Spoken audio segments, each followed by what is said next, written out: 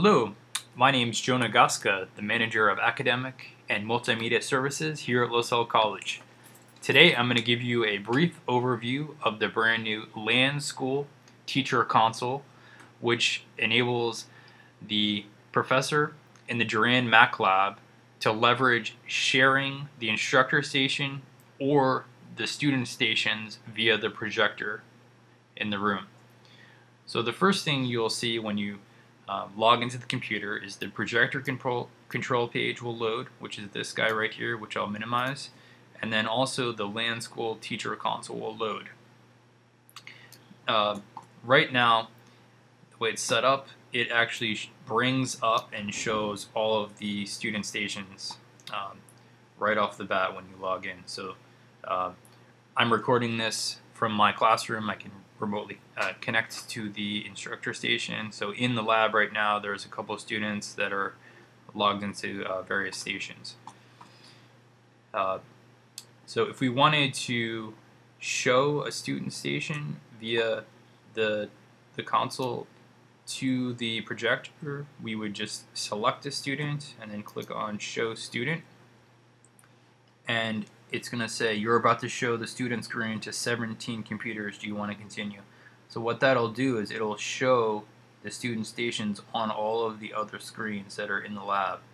I'm not going to do that right now because I don't want to interrupt other students that are doing things right now. Another thing that we could do is we could select all the stations in the lab by pressing Command A, and then if we click the show, this will actually show the instructor station on all of the monitors that are in the lab. I'll go ahead and do that. When it does that, it goes into this full screen mode, and in order to exit, you have to just launch the teacher application from the dock again. So I'm just going to click that, and what that'll do is that'll exit the mode. There's two different ways that a professor can show the screen. There's full screen, which doesn't give the student the option to move or rearrange the window at all.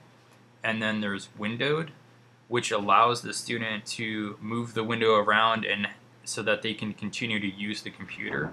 So depending on what type of demo you're doing, if you want them to just watch, you probably want to use the full screen option. Or if you want them to follow along, you're going to want to use the windowed option. Again, how to access that, you click the little arrow that's to the right here. There are a bunch of other functions that are built into this application. We could select a couple computers and then we could restart them. We could blank the screens out.